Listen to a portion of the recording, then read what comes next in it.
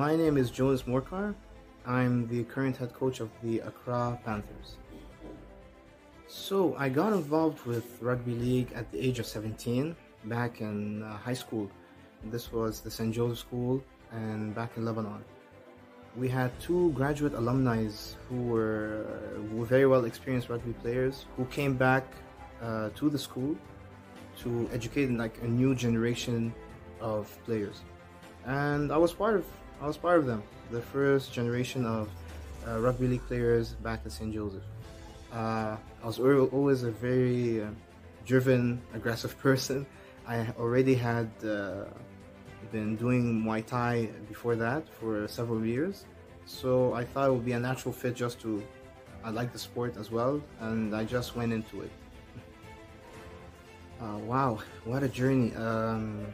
Well, to start from the beginning, going back to school, I played for the St. Joseph team, the Saints. I played for them for 2 years, then graduated, went on to university on a rugby scholarship, no less. So I continued playing for the Lebanese American University, and I played for them rugby for roughly 4 years. Yes, and during the time I was in university, I started playing rugby league with a team called the Immortals team. And I've also represented Lebanon in a international match against Italy back in 2016. I hope I'm getting the date right, back in 2016. Well, as for the challenges, I'll speak from a personal standpoint. The challenges I faced in rugby league were mainly just personal challenges that I had to go through in order to grow as a person. So mainly challenges learning and growing, So as for the sport itself, the main challenge was just trying to get rugby league more known to people. There were plenty of people around me who were close friends, and also people who I looked up to who didn't know what the sport was. They didn't know what to make of it. They didn't understand it. Some people were even afraid to participate in it because they thought it was maybe too violent or too aggressive. So, which could be further from the truth. Rugby league in particular is a very well-disciplined and organized sport, much more than what you would find in most sports today, including most sports. Any iconic rugby league moments? Well, apart from the amazing career I've had with both at school, university, and playing for the national team, I'd say the national team takes the cake on that one, because during the final moments of the game, after a very flawed game, we only put one try against the Italian team. They were a very formidable and tough team. So we had one try up, and it was the last minute, I'd say, of the game. Last minute, they did the Hail Mary, broke through the line, running to put a try. I was currently subbed in for our starting fullback, so I was subbing in. I was playing fullback at the time, and I did what any fullback would do: run back and try to tackle and stop the game. It was the last tackle. So as I was running full speed, I managed to stop him as he was tripping up, tackle him, and end the game, basically saving a try scorer. So it was one of the best moments of my life, to be honest.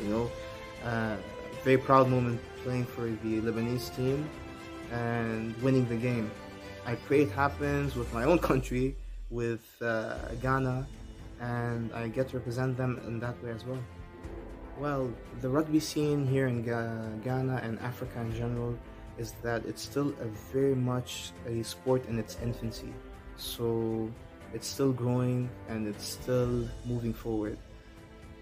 It needs a lot of support, both from experienced players and from new-coming players, mainly to spread the word out, to explain what rugby league is and what it has to offer to the community, to individuals who play, and to the people who work within the organization. So I pray that it grows to be the sport that we all know it can be, a very well developed, professional, and recognizable sport that can be found anywhere.